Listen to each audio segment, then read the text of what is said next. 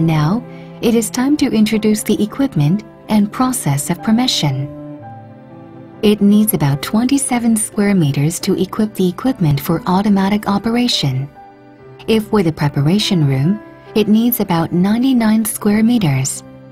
Permission process includes coffin separation, cryogenic freezing, vibration, freeze drying, metal separation, filling and burial. The coffin will be handled separately at the coffin separation stage, and the corpse will be moved to cryogenic freezing process. In the process of cryogenic freezing, the liquid nitrogen at -196 degrees Celsius will be sprayed inside the machine, and the body becomes crystalloid through this process. Crystallized body goes through the vibration process that disintegrates the body into particles within a few minutes.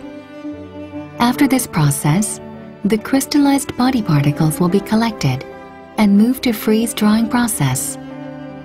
The water remained inside the particles will be removed through sublimation process in vacuum condition, and this process will be conducted inside the drying machine, which is based on the principle of freeze-drying.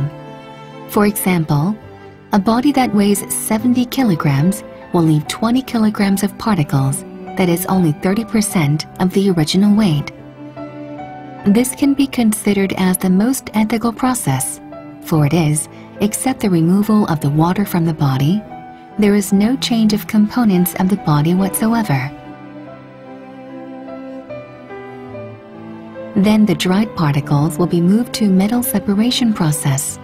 Mercury, amalgam, sodium, metals, and more than 50 other kinds of foreign substance can be removed in this process selectively. Then the remains will be put into a new degradable coffin that is made from corn or potato starch and sealed completely. The degradable coffin contains some composition which can be used to control the air, water, and microorganism through the decomposition process of the remains. At last, the final remains and the coffin will be buried at a certain place according to the wish of the family members of the deceased, in depth about 30 to 50 centimeters. After the burial, it takes 6 to 18 months to turn into soil. At the same time, it will provide the nutrient to the plant. The final remains of permission not only is no harm to the environment, but also it can turn into soil within 1 year. Thus, it is indeed an ecological, eco-friendly burial method.